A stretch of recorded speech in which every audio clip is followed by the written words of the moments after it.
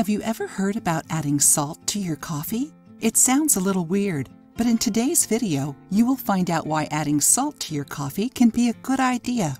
For many people, there's nothing better to start the day than a cup of coffee.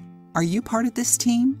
On the channel, we love a good cup of coffee, and we frequently talk about it too. The thing about coffee is that it can be consumed in the morning, after lunch, or during the afternoon.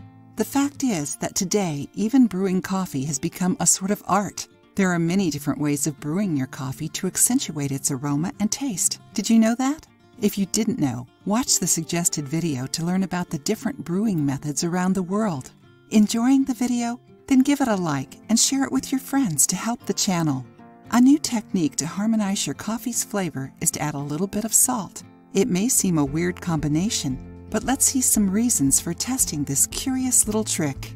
Adding salt to the coffee is a way of harmonizing and enhancing its flavor. However, salted coffee is used to season dishes like cakes, pies, and pastries and shouldn't be drank. But if you insist on drinking a cup of sweetened coffee every morning, try adding a pinch of salt. Your coffee won't taste salty, and you will notice that the sweet notes will be enhanced and the typical bitter taste will be more subtle. The salt will also eliminate that sour aftertaste.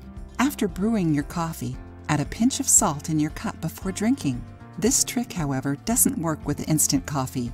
For the experts, adding just a little bit of salt to your coffee is more than enough to lessen the flavors when the brew comes off too bitter. Try it and see how your coffee will taste even better than before. If you liked the video, give it a thumbs up and share it with your friends. For more recipes and tips, subscribe to the channel.